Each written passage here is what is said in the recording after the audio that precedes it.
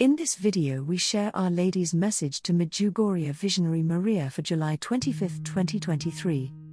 Please like, share and subscribe to assist me in sharing these messages to a wider audience. Our Lady's message follows here. Dear children, in this time of grace, in which the Most High sends me to you to love you and guide you on the way of conversion, offer your prayers and sacrifices for all those who are far away and have not come to know God's love.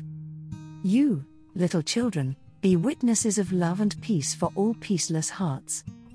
Thank you for having responded to my call. Our Lady appeared to Maria and the other 5 visionaries for the first time on June 25, 1981. She still has apparitions every day, and is the visionary to whom Our Lady gives the public message to the world on the 25th of each month.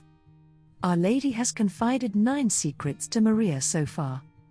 Maria is presently living in Italy, is married, and has 4 children.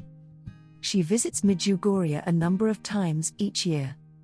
Maria Pavlovich was a guest on the program of the radio station near Medjugorje on the occasion of the 42nd anniversary of the apparitions of the Madonna. Maria said, "All are welcome here, I always say, under the mantle of the Blessed Virgin Mary, in the arms of the Lady. Don't forget that this is a special place. It is not Medjugorje because it is Medjugorje, but because Our Lady chose this place.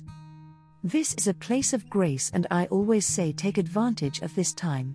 Medjugorje's greatest message is not only peace, prayer, conversion, Mass, but the love of God that embraces us here, through Mary and her presence.